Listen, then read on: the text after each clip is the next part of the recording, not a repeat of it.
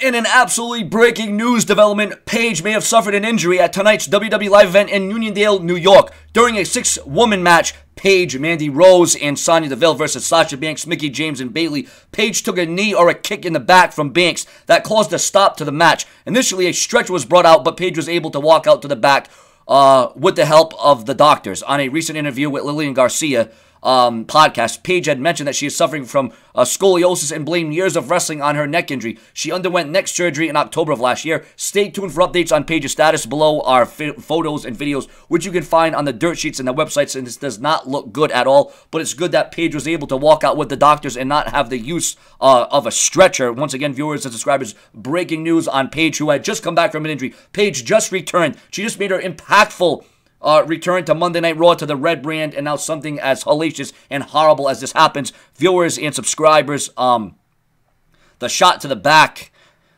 boy, this is tough news. And a stretcher was brought out, but once again, Paige was able to walk to the back with the help of the doctors, and I'm sure she's going to be examined, perhaps an MRI, perhaps a scan. Hopefully it's not serious. Hopefully it doesn't put Paige or sideline Paige. Hopefully this doesn't end her career. Share and subscribe. Refresh my YouTube channel multiple times a day for all the best and the latest and the newest rumors, news headlines, changes, and developments in WWE news. More to come. Stay tuned.